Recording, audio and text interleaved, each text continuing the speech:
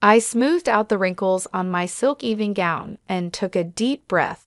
Tonight's celebration dinner at the country club was supposed to be a happy occasion, marking my husband Robert's retirement after decades of leading Raina Enterprises. Little did I know it would become the stage for one of the most shocking betrayals of my life. As we clinked champagne glasses with the board members and their spouses, Robert cleared his throat. "I have an announcement to make," he declared, his eyes flickering towards a young woman at the other end of the table.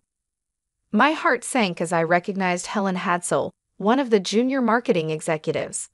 The way Robert looked at her made my stomach churn. "Amy and I have decided to get divorced," Robert continued, his voice steady. "I've fallen in love with someone else, and we plan to marry soon." A hush fell over the table as gasps and murmurs erupted. I felt all eyes on me, waiting for my reaction.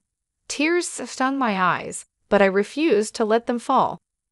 "You coward!" I spat at Robert, my voice trembling with fury. "How dare you blindside me like this?" "I'm sorry, Amy," he said, not sounding sorry at all, "but I've made up my mind. Helen understands me in a way you never could." Helen shifted uncomfortably, her cheeks flushed. I shot her a withering glare, wondering how this naive girl could be so foolish. As the dinner descended into chaos, I excused myself, desperate for air. Out on the terrace, I leaned against the railing, trying to steady my breathing. Anger and humiliation washed over me in waves. Robert had been my whole world for over 31 years. We'd built Raina Enterprises together from the ground up, sacrificing countless nights and weekends. And this was how he repaid me by casting me aside for someone half my age. I wiped away a tear, my jaw set with determination. If Robert thought I would go down without a fight, he was wrong. Game on, I thought. The gloves were coming off. That night, I couldn't sleep, replaying Robert's betrayal over and over in my mind. How could the man I'd loved and supported for decades do this to me and our family? As the first rays of dawn peeked through the curtains, I knew I couldn't stay in misery any longer. If Robert wanted a fight, then a fight he would get. I marched into the bathroom and looked at myself in the mirror. My eyes were puffy from crying, but my resolve had never been stronger. I was Amy Raina, and I would not be the victim here. First order of business was hiring a tough divorce attorney. I had my secretary set up meetings with the city's most ruthless lawyers. Within hours, I was sitting across from Julie Bowen, a fierce litigator known for taking down cheating husbands. "I want to bleed him dry," I said bluntly as Julie looked through my financial documents. She raised an eyebrow. "Even with your substantial assets, a nasty divorce could deplete your net worth considerably." "Money is no object," I said through gritted teeth. "That lying snake is going to pay for what he did to me and my family's legacy." A sly smile spread across Julie's face. "Then let's make sure we take him for everything he's worth." Over the next few weeks, I followed Julie's advice to the letter, using every resource at my disposal. Quiet instructions were given to the Raina Enterprises accounting department for a full forensic audit under the guise of routine checks. Every bank statement, every money transfer, I wanted them examined closely. Julie also coached me on planting seeds of doubt among the board members, suggesting personal concerns over Robert's ability to properly lead the company given his emotional state. A few whispered comments here, a worried look there, and suddenly the company I had helped build was questioning my husband's leadership. All the while, Robert walked around in a love-struck daze, oblivious to the trap I was setting around him. He thought I would simply walk away. I would be content with whatever crumbs he decided to toss my way in the divorce. The poor fool had no idea what kind of trouble was coming. The forensic audit quickly revealed a web of shady dealings connected to Robert's desperation to impress his young mistress. Inflated expense reports, kickbacks from vendors, even outright theft. He had put Raina Enterprises' financial health at risk to fund his lavish courtship of Helen. I pored over the damning documents late into the night, my anger growing with each uncovered wrongdoing. This was the true depth of Robert's deceit. He was willing to sacrifice our life's work, the company we built from nothing, all for a fling with a girl young enough to be his daughter. The next morning, I hand-delivered the audit findings to the board, making sure to highlight the most serious violations with pointed commentary. Clearly, Robert's judgment has been clouded by his personal indiscretions. I stated, careful to keep my tone measured despite the storm raging inside me. I shudder to think how much further this rot might have spread if left unchecked. One by one, I watched the concern etch itself onto the board members' faces.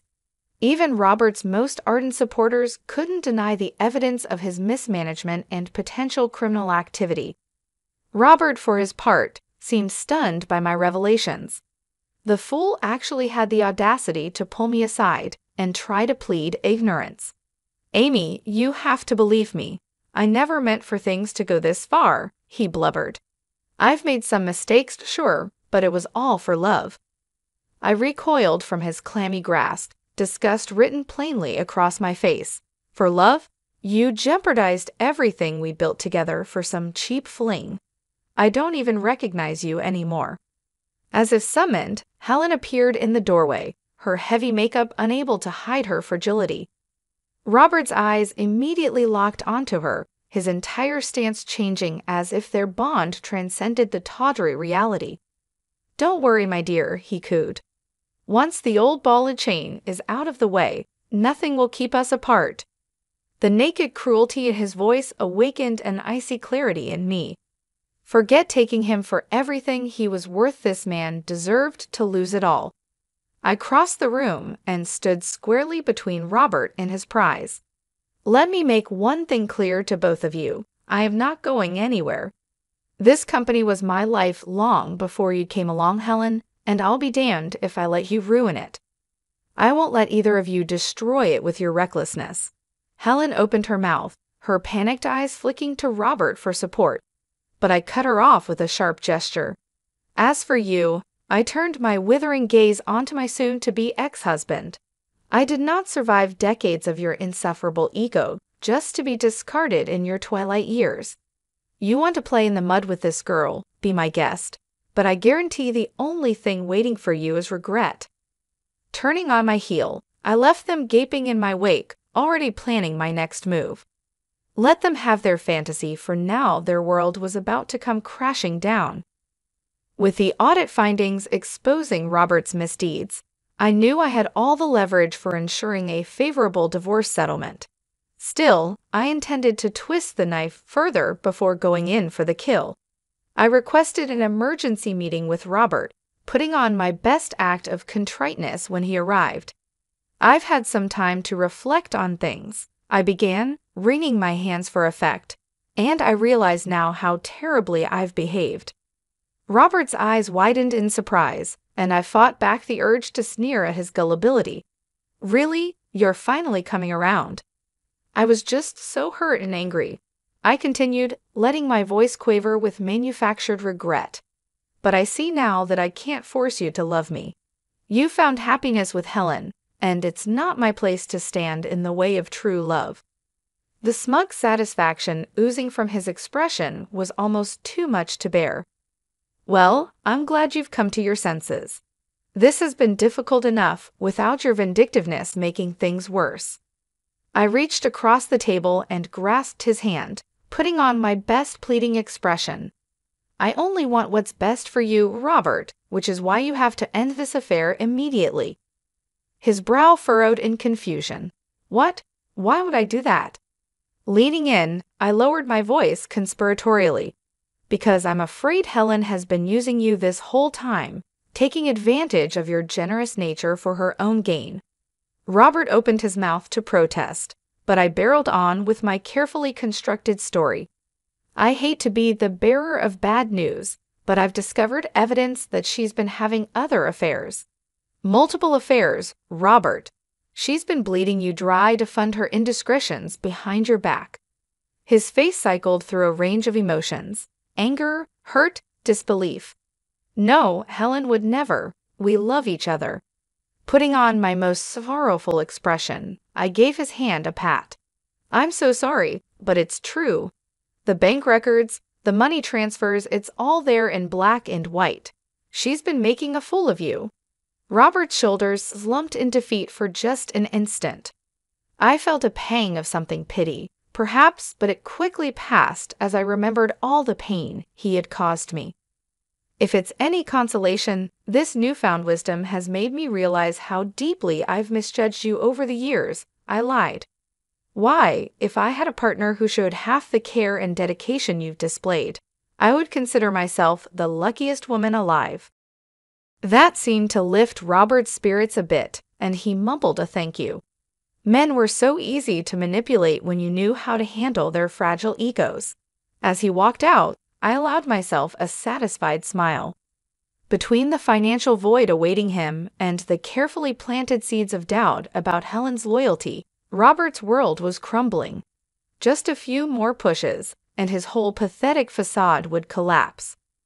With Robert reeling from my revelations about Helen's supposed cheating, it was time for the final blow.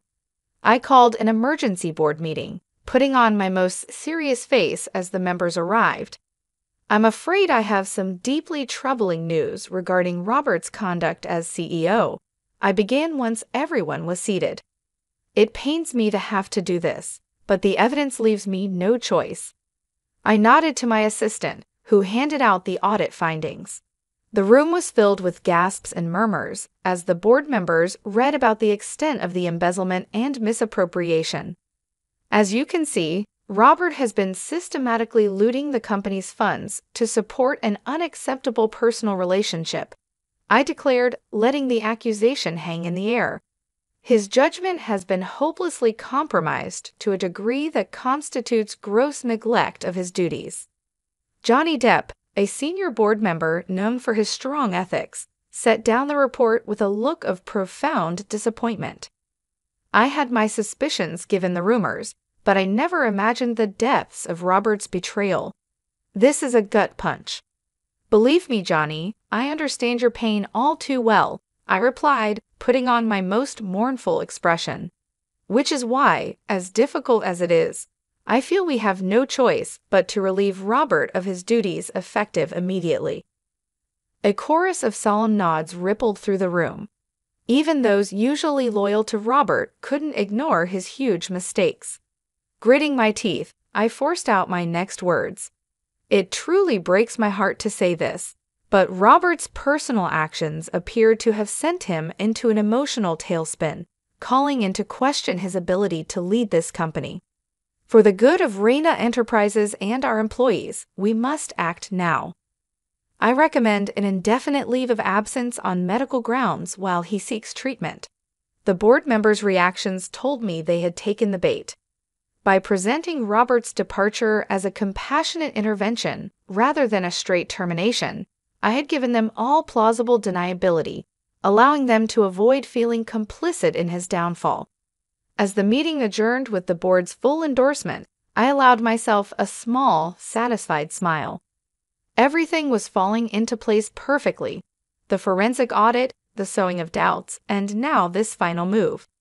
A part of me felt a flicker of sadness at how far my beloved husband had fallen, but he had chosen to throw away the life we built together through his arrogance and weakness. I merely ensured he suffered the full consequences. My reflection was interrupted by the ping of a new email from Julie, my attorney. Pulling up the message, I scanned her concise update and felt a rush of vicious satisfaction. "Transfer of assets proceeding as planned. The financial guillotine is primed. Just say the word." I typed a simple reply. "Do it. Let the delicious ruination begin." The dominoes began falling into place with ruthless precision. Within days of being forced into a leave of absence, Robert found himself systematically frozen out of Reina Enterprises operations.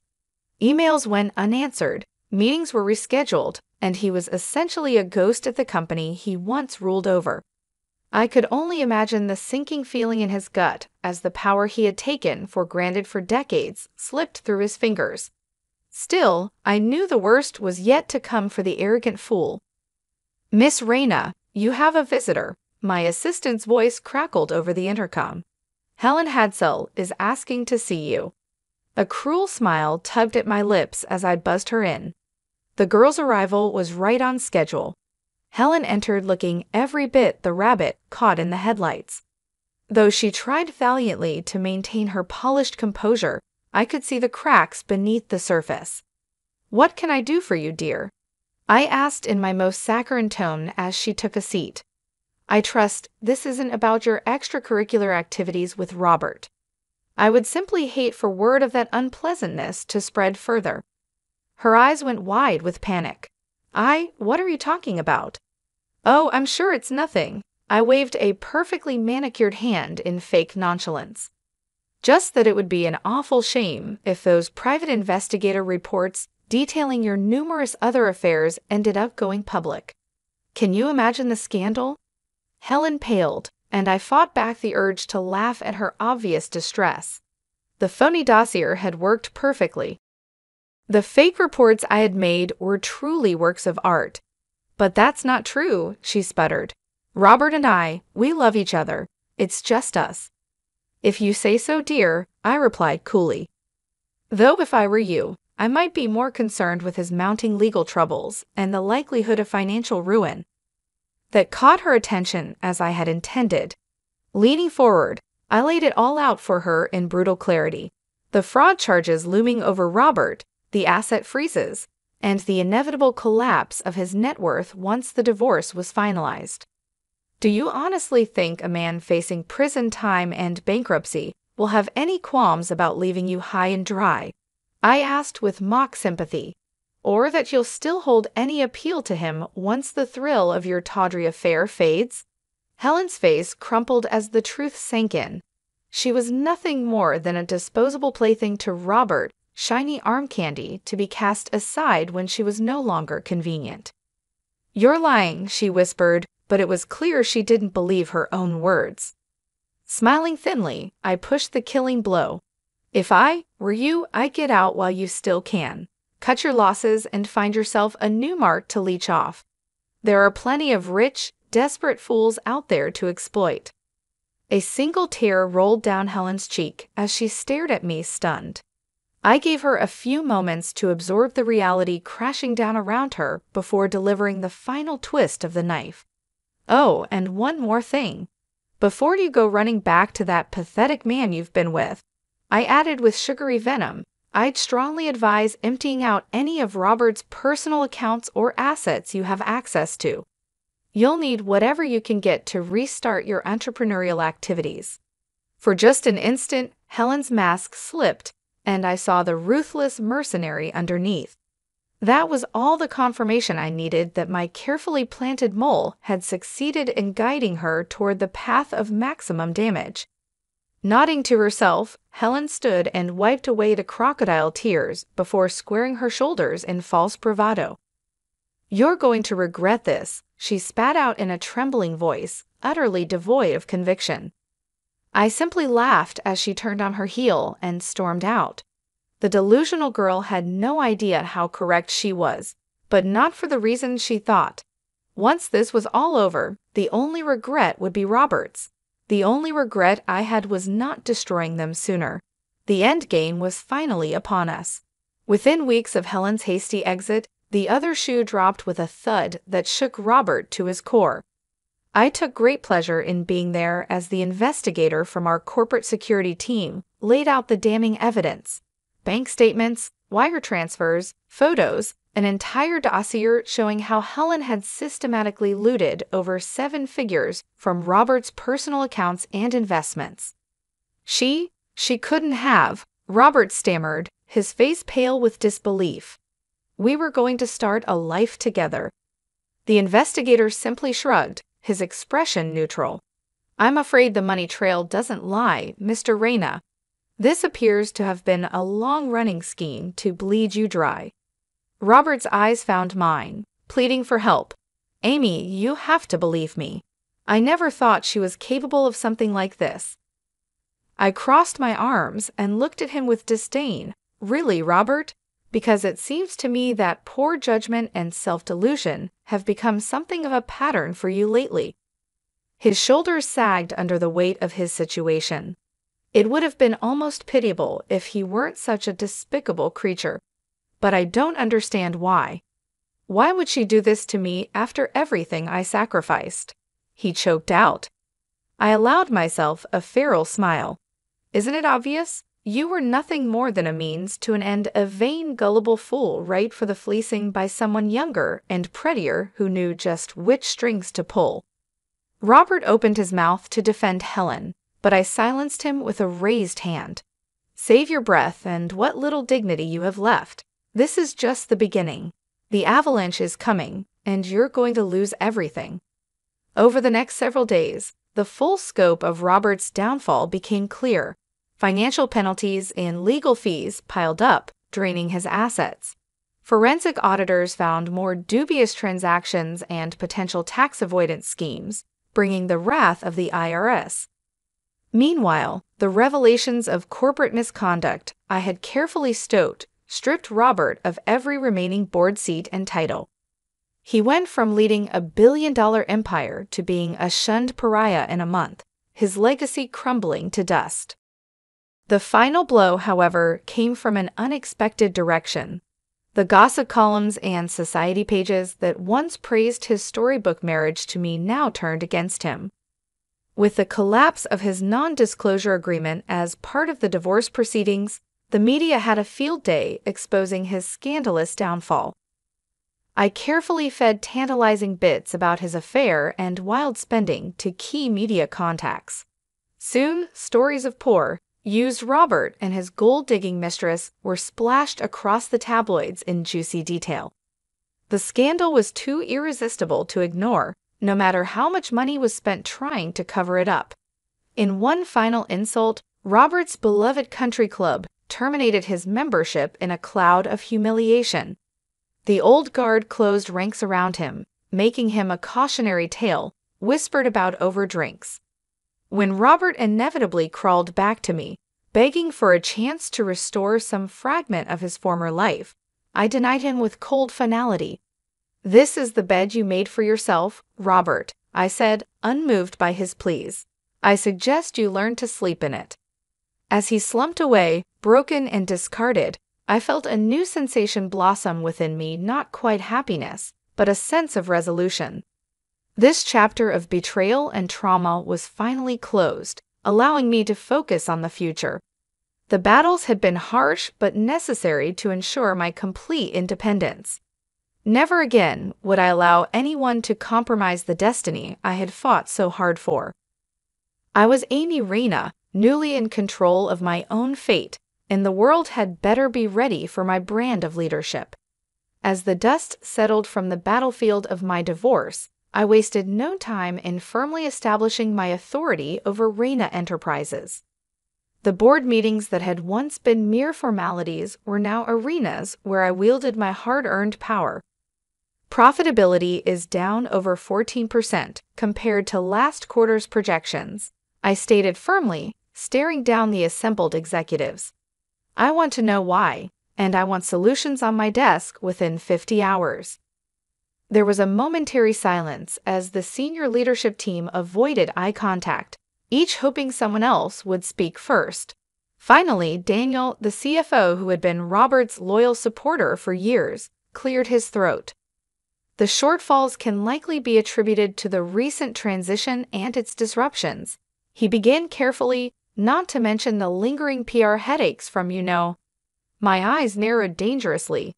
"You mean the scandal my husband created with his reckless behavior? The one that jeopardized this entire company's future?" Daniel visibly shrank back, his face flushing. "Well, I didn't mean to imply." "Save it," I cut him off, leaving no room for excuses. I cut him off with a withering glare. "I don't want to hear any more excuses about things beyond our control.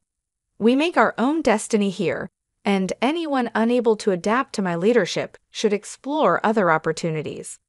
The room went silent, the temperature seeming to drop as the executives realized the new power dynamics. This was no longer the Reyna Enterprises of old, where decisions were debated endlessly behind closed doors. There would be no more nods to consensus or democratic hand-wringing.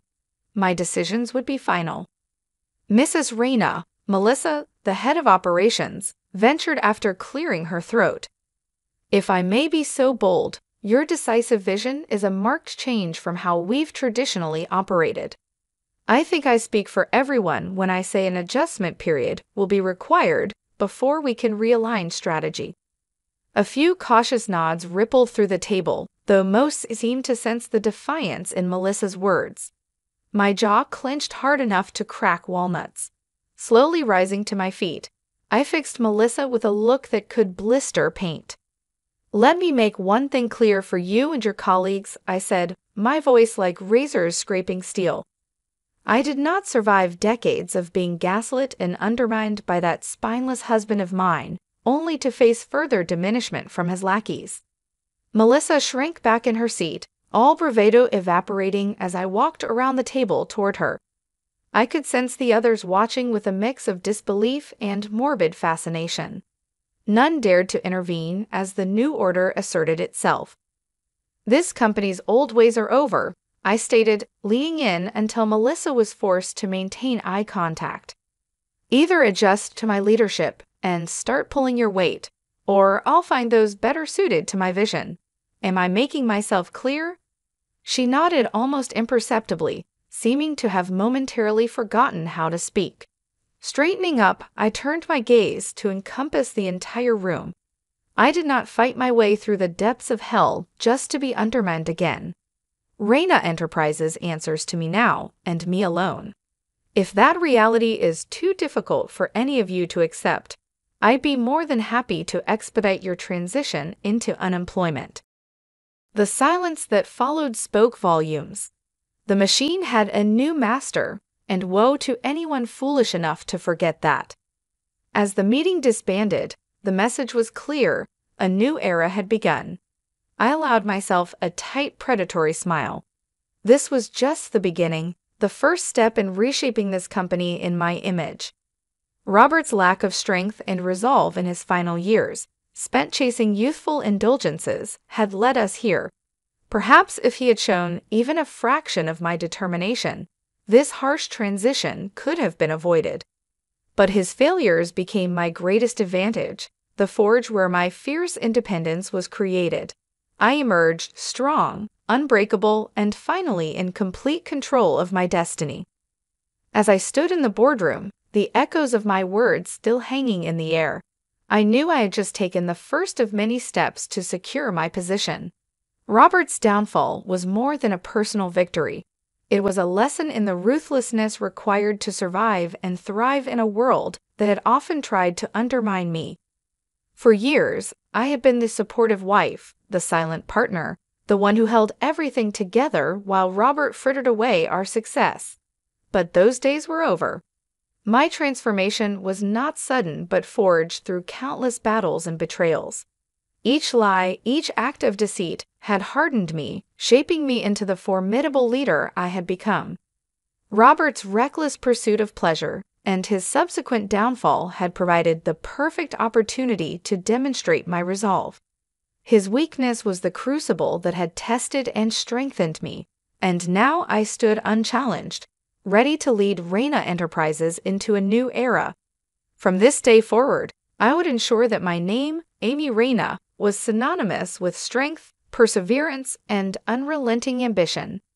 I had not fought my way through betrayal and heartache to let anyone or anything stand in my way now.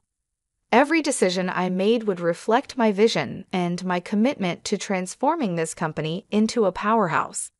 There would be no more room for complacency or weakness. Those who could not keep up would be left behind.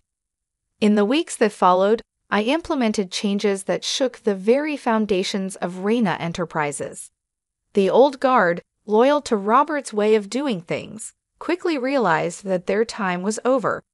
I demanded excellence and efficiency, rewarding those who adapted and excelling, while showing no mercy to those who resisted. The transition was not without its challenges, but I met each one head-on, never wavering in my determination. I reached out to new partners, forged new alliances, and introduced innovative strategies that revitalized the company's operations. Every move was calculated, every step deliberates, as I worked to erase the shadow of Robert's mismanagement and establish a legacy of my own.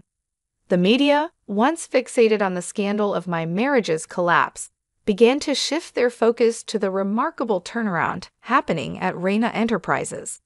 Headlines that once spoke of betrayal and deceit now highlighted my strategic brilliance and unyielding leadership.